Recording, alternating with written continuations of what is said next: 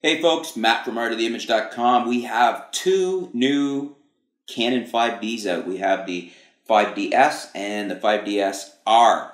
Now, of most interest probably to most people will be the 5DS. So let's look at the we got three big differences, or the three most significant differences that pop out at me from the 5D Mark III to the 5DS. Now, first and foremost, and pretty earth-shattering as far as technological leaps, is obviously the sensor. We've gone from 22 megapixels to 50 megapixels.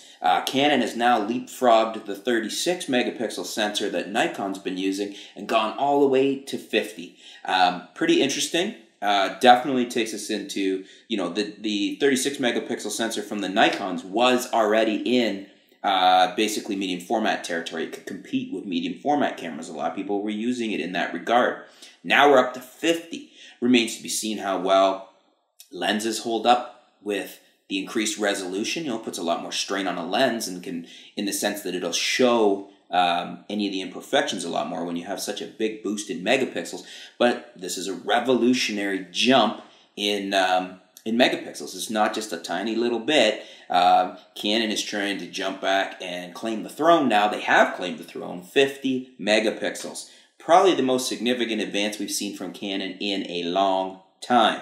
Number two would be Digic 6. We've gone from Digic 5 to Digic 6 in the new 5DS and in the new 5DS-R. So we've got, that more enhanced processing system.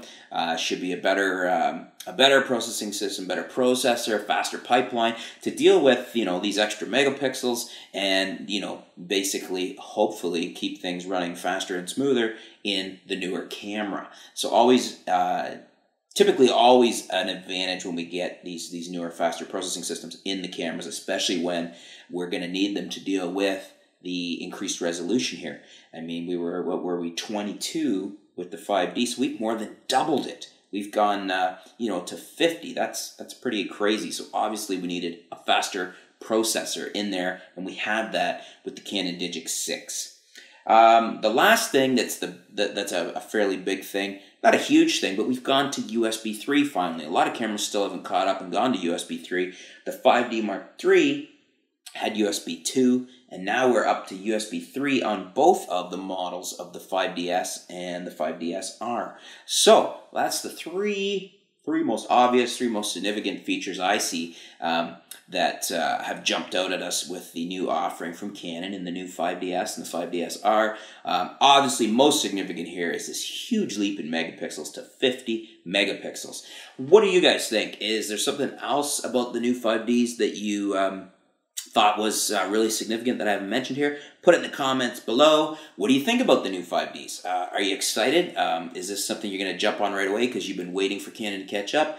Do the megapixels not impress you? Let's have a discussion on the new Canon 5DS and the new 5DS-R. Thanks for tuning in, folks. Stay tuned. We'll be back soon with some new videos on photography, videography, and technology right here at artoftheimage.com. Thanks a lot.